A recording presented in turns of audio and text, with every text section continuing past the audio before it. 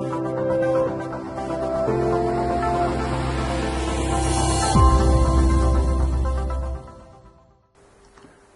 my name is Mark Feldhammer with Logic Data. Welcome to our presentation on APS Advanced Planning and Scheduling Basics. A little background on myself. I'm the president and founder of Logic Data. Logic Data is a software services firm headquartered in Denver and servicing North America. We're an Infor Gold Channel partner focused on the SyteLine ERP system. That has been our focus for nearly 30 years. Our team of experts has successfully implemented over 250 ERP systems in manufacturing companies and continue to help our customers today be successful. Our agenda for this presentation, we're going to look at APS planning and scheduling logic and contrast it with material requirements planning. We're going to discuss the planning logic, how APS actually thinks. If you're interested in capacity planning, we'll look at how that's set up and defined and used. And then the overall system setup, and key to all of this success for you is what management actions are required to make an APS implementation successful. Let's start off with contrasting APS and MRP. Firstly, what is MRP? This is the definition from the APICS dictionary, but simply put, this is a set of techniques developed in the late 50s and early 60s of the last century to help plan inventory replenishments to satisfy customer demand. MRP has a very basic, simple algorithm, and this simplistic diagram will give you a sense of that. What we're showing here are potentially 3 customer orders, 3 end items, due at, let's say, different dates, and each of them has a indented bill of material and perhaps a routing. When MRP looks at these demands, it starts at the topmost level and nets together all the similar requirements in order to figure out what it needs to build or buy at this top level. Then MRP blows down into the second tier of the bill of material based on the requirements of that first tier, and again nets these together to similar requirements and carries on to the lowest level. MRP planning is level by level across all items of your bill of material. Seems simple. But what's wrong with that picture? MRP has some fundamental flaws, things that it can't do because its logic is limited. Firstly, MRP will oftentimes tell you that you should have done something in the past. It may recommend a purchase order should have been released last week, or a job should have been put out on the floor for manufacturing last month. MRP does not consider the capacity of your plant. So as it plans this, it assumes infinite capacity. It assumes you have the machines and the people to do the jobs based on the routings that you've defined. If you have constraints and something really can't be done, MRP doesn't predict when it can be done. If you have a glitch in your supply chain, let's say a purchase order is coming in late or a machine goes down, that means that the orders associated with that are going to be late, but MRP does not have the logic to tell you when you will be late. So what's APS and how is this different? Nice quote from Marilyn Van Eck, and this is a very nice statement about APS. It says, this is a very powerful system, it's going to do a lot for you, but let's take a look at what makes this truly possible. APS is a replacement for MRP. You don't run MRP and APS. There are some systems out there that use MRP and call themselves APS, but that's not a true APS environment. APS was initially developed theoretically in the 1990s, and at that point in time it took pretty big computers to run an APS environment. However, now we have technology that allows us to run it on even a desktop computer because computers have gotten so much faster. Rather than netting level by level like MRP does, APS plans the replenishment of each demand individually. And, if you so wish, it can look at your actual capacities and constrain the plan by your capacity. In any event, APS will load your capacity and tell you how much capacity is required to meet your plan. It then projects when that requirement can be replenished. It tells you this customer order, the customer wants you to ship it on Wednesday. based on material constraints and shop floor constraints, maybe it really can't ship till Friday.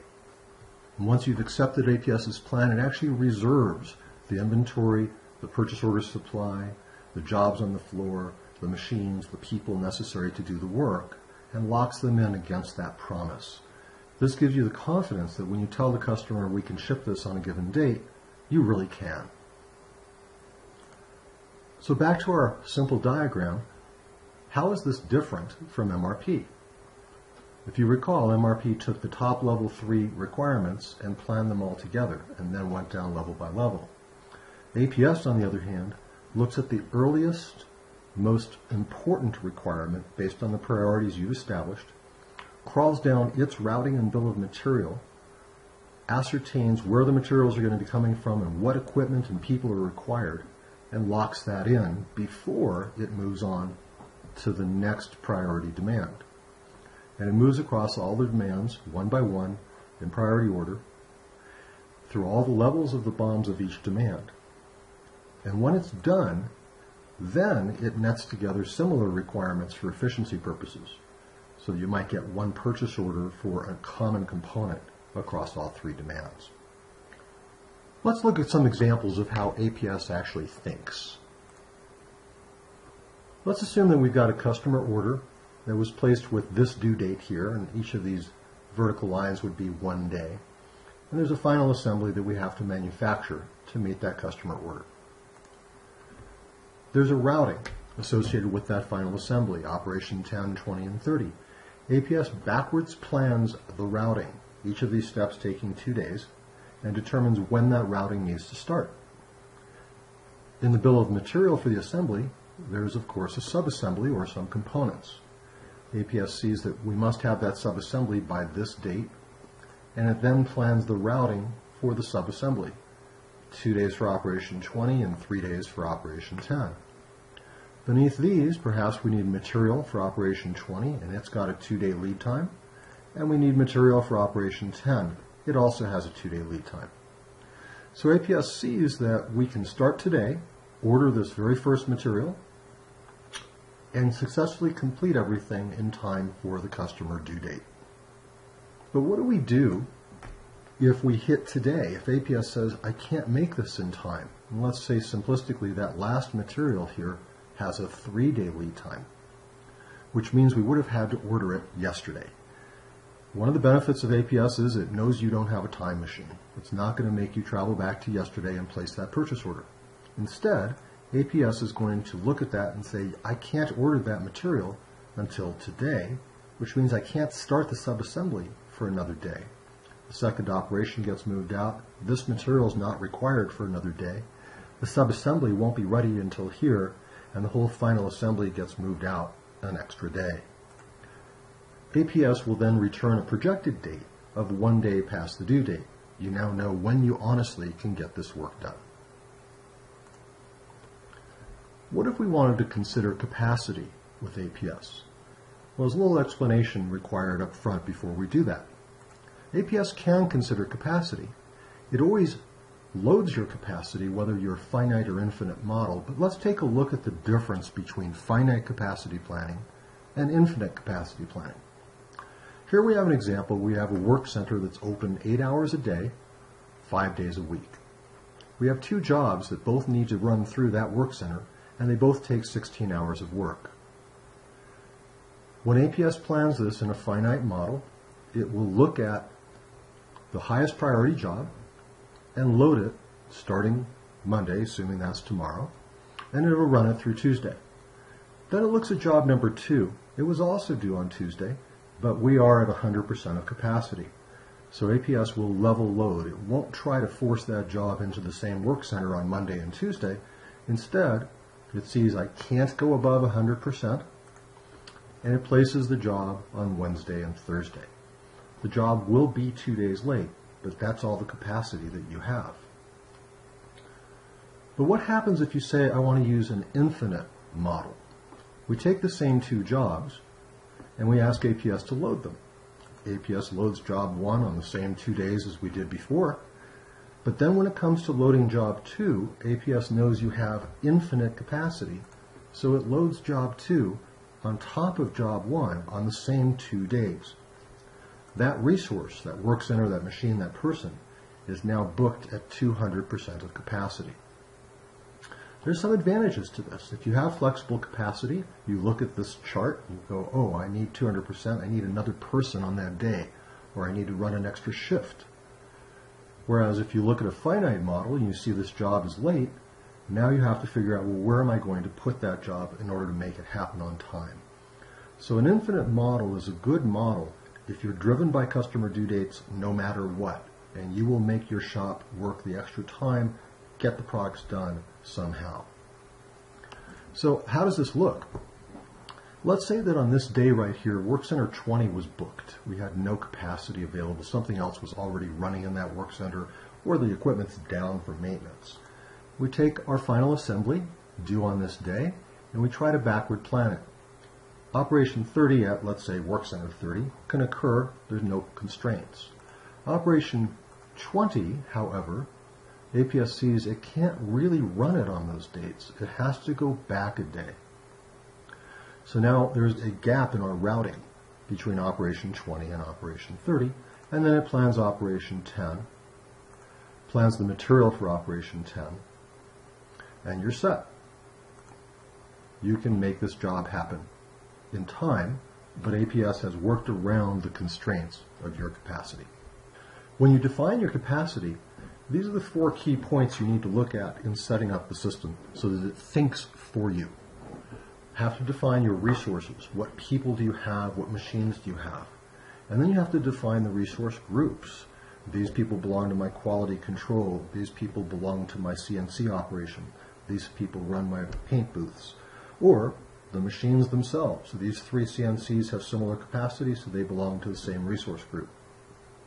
You define your shifts. Are you an 8-hour-a-day, 5-day-a-week shop? Do you run double shifts? Do you run 4 10-hour days?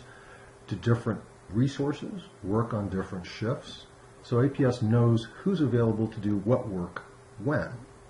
And then, of course, as you define your products, you have to define your routings. What operation steps do they go through, and at each step, what resource groups and how many resources are required to do that step? And what's your time standards? Does it take 1 hour per piece, a day per piece? Can you make 1,000 pieces a day? So you define your routings, and all these data elements come together to help APS think through your capacity issues. When we look at a resource, let's say we're talking about people. People can have multiple skill sets. So we associate people potentially with different resource groups. In this example, we may say Joe is a CNC operator and Ann is only on the brake press. But Bob has been trained for both, so we make Bob a member of both groups. APS can then select the resources available based on what those people have already been booked to, and also based on what shift those individuals work on. By the same token, you would do this with your machines. You might have 3 similar CNC machines. They work both shifts because we don't have to give them time off. And so we make all 3 machines a member of the same CNC group.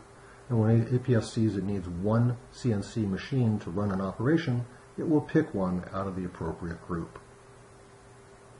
If you embark on a project to deploy APS, I'd like to give you some management pointers that are important to your success. In telling APS how to plan your production, the data you feed it is critical to the accuracy of its output. It's important that you dedicate the appropriate personnel to maintaining these data elements so you can act on the output of APS with confidence. We need to know what materials are required to make something, so your bill of material needs to be pretty accurate. Your inventory levels and your counts of inventory should be good, so we highly recommend an efficient cycle counting program be ongoing to make sure inventory is correct. Periodically, you should analyze your lead times from your vendors and also analyze your routings and your run times and make sure those data elements are correct in your software. Just a comment, this applies to both APS and MRP. Whether you're running one or the other, you need the same data elements, a little more in APS for resources and resource groups, but both need routings, bills of materials, inventory, and BOMs to be highly accurate. Additionally, as a manager, be aware of these fundamental points. Don't expect that people will understand APS just because they know MRP. Give them the opportunity to be educated in the new system. Extend their education to all areas of the manufacturing process. The American Production and Inventory Control Society has a wonderful set of courses for manufacturing managers that will cover capacity planning, scheduling, just-in-time, Kanban, inventory control, and so forth. One time through the materials is not enough. If you attend one education class, you're basically familiar, but you're not an expert. Make sure your people recognize it takes time to really grasp this, and they should read and reread the manuals. Once the system is deployed, insist that it be used. Don't tolerate outside systems such as spreadsheets, as that just means that something wasn't set up right in your system and allows people to ignore the problem. Following on that point, as you find a problem in the system, fix it. If a buyer sees that APS is recommending a purchase order too late, make sure he finds the correct lead time and fixes the problem. And everybody touches the system, so it's everybody's job. You wouldn't borrow someone's car and see that it was almost out of gas and ignore it. You would take care of it. Just like you wouldn't look at an inventory record that was wrong and ignore it, you should fix it. It's everyone's job to make sure the software works. Thank you so much for listening to our presentation. If you have questions, feel free to contact us at the number shown below or my email address. Have a great day.